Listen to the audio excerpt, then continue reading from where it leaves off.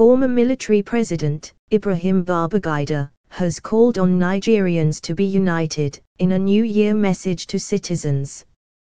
Gen Babangida stated this in a statement he personally signed, on Monday.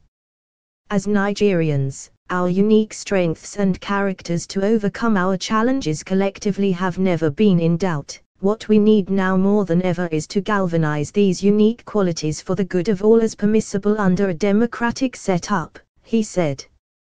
While congratulating Nigerians for making it to the new year, the former president appealed to Nigerians to use the year in renewing their commitment to the collective growth, prosperity, and development of the country.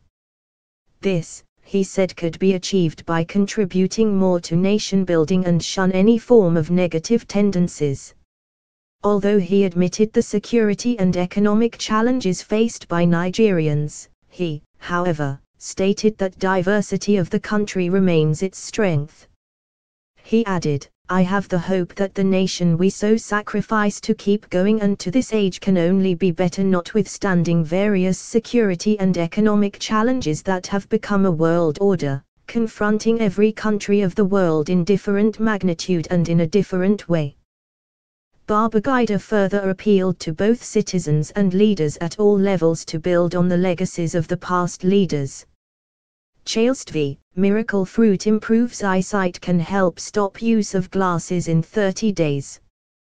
Breaking, 23 YRS boy started importation with N 10,450.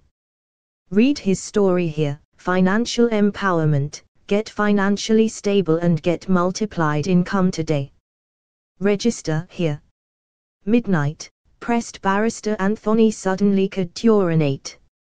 Shrink your enlarged prostate here.